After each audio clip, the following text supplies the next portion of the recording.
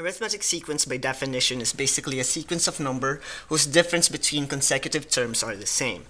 Now, sa lesson natin today, aaralin natin yung mga problems involving arithmetic sequence at kung paano kumuha ng mga series of numbers associated to arithmetic sequence.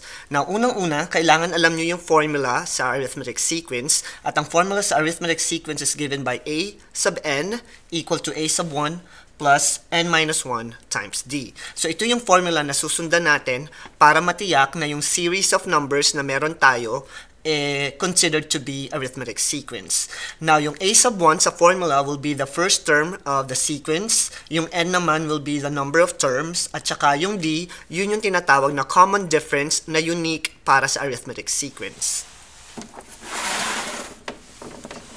Now, meron akong mga examples ng series of numbers at i-verify natin kung yung mga numbers na yan na nasa series ay considered to be an arithmetic sequence. Now, so number 1, ang mga numbers ko will be 7, 11, 15, 19, given by the formula 4n plus 3. Now, i-verify natin kung ang formula na yan or kung ang sequence na yan ay arithmetic by finding the common difference. So, pag sinubtract nyo yung second number to the first, it will be equal to 4. Yung third number to second, it will be 4. At yung fourth number to your third number, it will also be 4. So, mapapansin nyo na yung mga difference ng bawat number from the second term to the first term and third term to the second term and so on ay pare-pareho. Kaya ito ay mako-considered na arithmetic sequence dahil sa kanilang common difference. And that's how simple you verify a sequence kung siya ay arithmetic or hindi. So, sa number 2, meron tayong 1, 4, 7, 10 na given by the sequence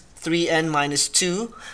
Verify natin kung ito ay arithmetic sequence at mapapansin nyo na yung common difference nila nag-e-exist kasi pare-pareha silang 3. So, itong example number 2 ay considered to be an arithmetic sequence ulit. Now, kailan siya magiging hindi arithmetic sequence? Hindi siya magiging arithmetic sequence kapag syempre, pagka sinubtract nyo yung second number to the first at yung third to the second, iba-iba yung difference na nakukuha nyo. So, ibig sabihin, hindi siya magpa-fall under arithmetic sequence.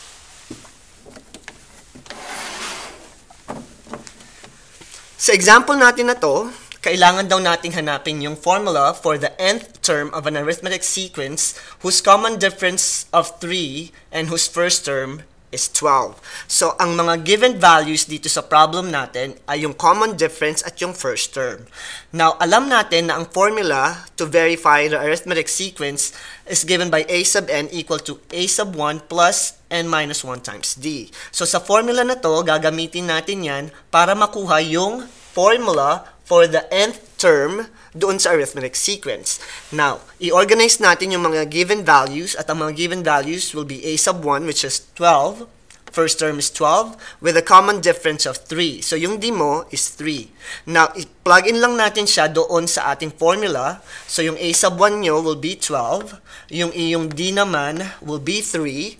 Tapos, yung n minus 1 nyo will still be n minus 1 kasi hindi naman siya given sa problem. At ang hinahanap natin is yung general form.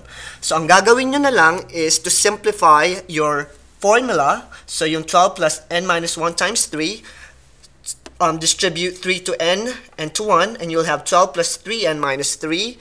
By simplifying the formula, yung inyong nth term ng inyong arithmetic sequence will be a sub n equal to 3n plus 9. So, ito na yung tinatawag na formula ng inyong sequence na merong common difference na 3 at ang first term ay 12.